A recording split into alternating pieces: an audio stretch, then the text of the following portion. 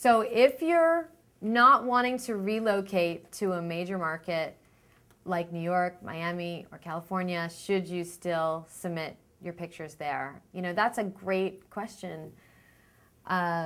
It's really up to you and to how far you're willing to go. If you are not willing to drive the 3 hours to New York or take the plane to Florida for casting, then no, it's not really smart. You know, if you want to go there for the summer for a couple months, you know, let's say you have an aunt, you know, that you can stay with and you can go there for the summer, then yes, you know, but don't only send to those agencies that you are willing to drive to, take a plane to get to. Pay the expense for it. And pay the expenses for all of those things. You know, you have to be able to cover all of the money to get to the auditions and all of those things. And it can be very costly for people that are starting out. And let me tell you, the competition in those larger markets is very fierce. I mean, there are a lot of people that have worked a very long time and that have a lot of experience.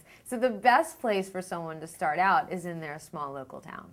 Get some experience, do some smaller jobs, kind of relax into it. A lot of people get very nervous and they don't know what they're, so it's hard to jump from being just starting out to something at that level because it'll just intimidate you all the more and maybe you'll just quit because it's too overwhelming.